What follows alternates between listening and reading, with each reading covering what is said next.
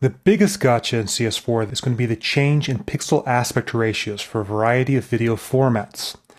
Now, as it turns out, for all of these years, most video applications, After Effects included, have been using a slightly wrong number for pixel aspect ratios for these formats.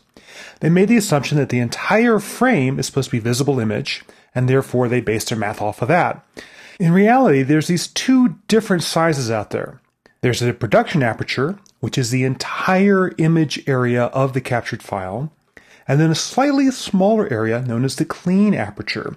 That has the true aspect ratio of the final image and sits inside the production aperture just a little bit. Programs like After Effects have been looking at the production aperture to decide par, when they should have been looking at the clean aperture. Okay, that's a bunch of technical stuff. Let's get down to what this means for you. If I have something like a normal D1 NTSC file and open its interpret footage dialog, I'll now see that the par is very slightly different. It's 0.91 rather than 0.9. The true pixel aspect ratio for an NTSC image, DV or D1, is actually the ratio of 10/11, not the ratio of 9/10 that programs have been using for ages. There's similar small changes in the PAL and in the widescreen formats as well. The HDV stuff and the DVC Pro HD have not changed. Okay, fair enough. Let's say I wanted to make a square pixel D1 composition to work in. I'll do Command or Control N, select my preset for NTSC D1 square pixel, but notice it's no longer 720 by 540, it's 720 by 534. That takes the new pixel aspect ratio of D1 into account. I'll name this Square Pixels. Click OK. Drag my footage into it. Hit Scale, and you'll see that I scale up by an equal amount on X and Y, 110%. Remember the 10/11 ratio I mentioned just a second ago. The inverse is 11/10, 110%. You'll see that the image fits perfectly. Okay, so far so good. Different numbers, but it still works out. Let's make another comp. Let's go ahead and make a D1 non-square pixel.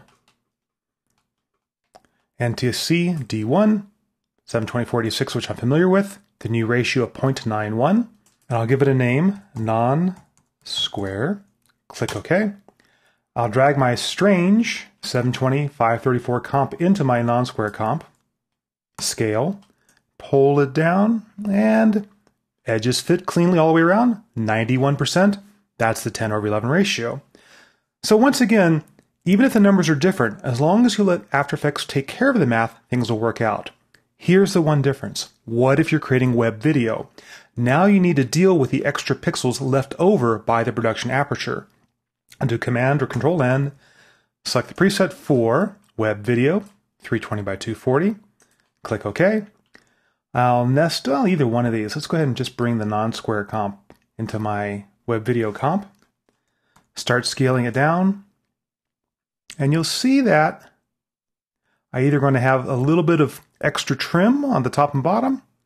I'm going to crop off a little bit of stuff on the left and right.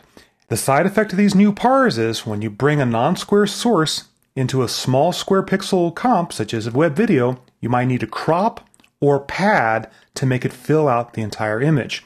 That's because there's some additional pixels in the production aperture, the captured frame, that you don't want to see on the web. Now this is going to really throw some people off initially. They're not going to know what to do, but in truth, you shouldn't be seeing those pixels around the edges anyway.